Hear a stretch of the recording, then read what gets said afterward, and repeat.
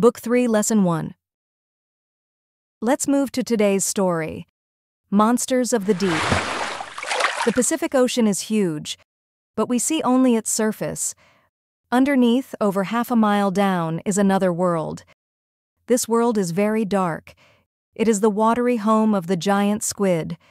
These unusual creatures spend their whole lives there. Let us explore deep in the Pacific Ocean. We will go near the northeast coast of New Zealand. There we will learn something of these strange animals. Many scientists come to this area. They know it is a good spot to find giant squid. They also find sperm whales there. Sperm whales feed on the squid in this area. From one of their vessels, the scientists can see the great whales coming up to breathe. Sperm whales are huge marine creatures. They are 80 feet in length. They weigh up to 60 tons. Sperm whales can go without breathing for up to an hour. This lets them dive deep underwater. There they hunt for giant squid. The giant squid is an enormous creature, yet very few have been seen alive. Scientists instead examine dead squid that wash up on shore.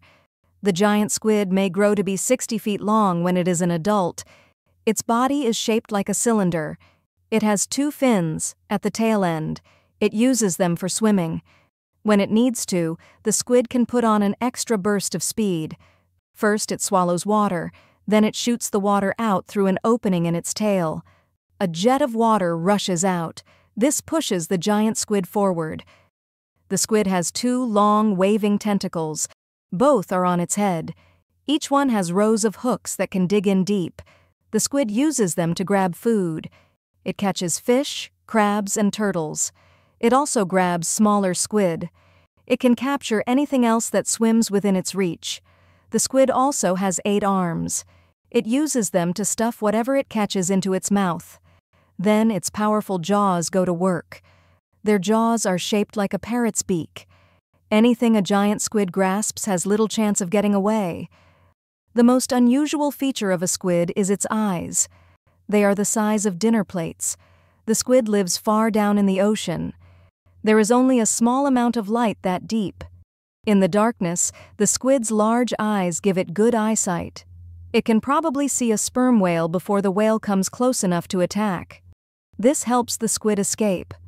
Scientists have looked at scars on sperm whales. They believe the beaks of giant squid caused them. This tells them that a sperm whale's attack may not always be fatal for the giant squid. The scientists use a small submarine to look for the squid. It is called a Deep Rover. This boat can dive to around 3,000 feet. It has powerful lights and 4 cameras. Scientists aboard a Deep Rover took the first pictures of a living giant squid.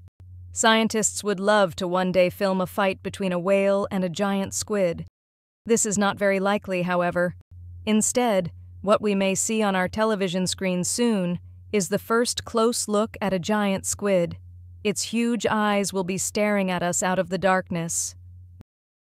The end.